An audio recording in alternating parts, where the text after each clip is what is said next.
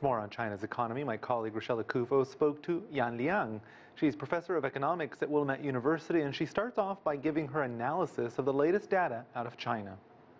It's good to know that the Chinese economy is still expanding and recovering at a healthy pace. There are some concerns being raised about whether or not China's growth has peaked. And so now the second quarter, we're going to start to see slower growth and expansion. But I think we should not overestimate this kinds of slowdown. I think there's some base effect. If you think about last year, the first quarter, the Chinese economy contracted by 6.8%, and then the second quarter started to pick up and grew at 2.3%. So there's some fading away of those baseline effects, and that's why we see the numbers that the growth start to slow down a little bit. But most of the indicators still beat the expectation, except for the retail sales. So let's break down some of that data. Which parts of the data did you find the most encouraging, and which did you find the most concerning? Right. To me, I'm very happy to see that unemployment number has gone down from 5.3% back in March to now 5.1%, even though there's a slight decline in the average working hours. But I'm still very happy to see that the unemployment figure is getting better because, with persistent and good job growth, that would be helpful for consumption demand. And it's also great for the people. What I think it's a little bit concerning is, of course, the retail sales that has grew by 17.7%, which is slowed down from the March's 34% figure.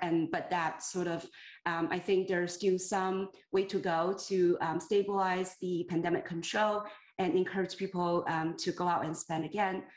Export numbers are great.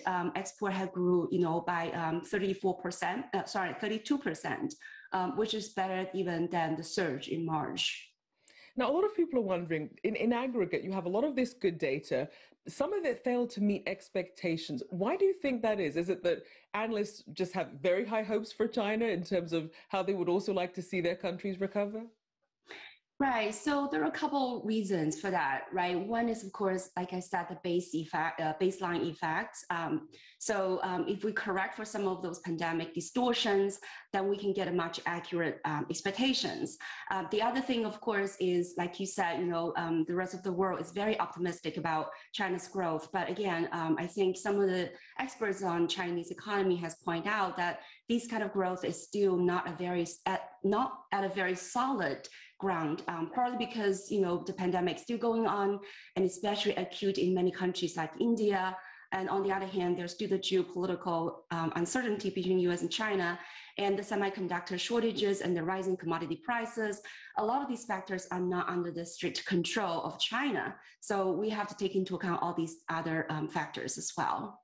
So then, given some of the choppiness and some of the uncertainty, both domestically and internationally, how do you see Chinese policymakers perhaps adapting or tweaking their plan, given their other longer-term economic goals? Right. So some of the very conventional policies, of course, is trying not to hike the interest rate prematurely. It looks like the government should continue with more expansionary, or at least same kind of expansionary policy. It should continue to watch out for certain areas like automobiles, for example, production. It has hard hit by the shortage of semiconductors. So some specific support for the industry would be helpful. And also job creations. I'm a big advocate for job guarantee programs. I think this is going to be great for the economy. And instead of giving people just hang out cash and supplemental income, it would be very helpful to provide them with a meaningful job, steady income, and that would definitely help to boost the demand. And also at the same time, relieve some of the inflationary pressure. So I think there are a lot of things the government can still do, but the policy stance needs to remain vigilant. And one thing that we've seen a lot of economists worry about is whether this is going to be an even recovery for people coming out of this. What's your take on perhaps the role that China should take, or something that policymakers should look at to really try and make this a more even and balanced recovery? Right. So I think even recovery has two dimensions to it, right? One is at the global level, that we see countries like China is forging ahead, but then there are other countries that are, really slowing down and really lag behind. So China definitely has a big role to play, right? China is such an important global player. So by China's investment abroad, by China's imports, all of these could help other countries to get the demand boost.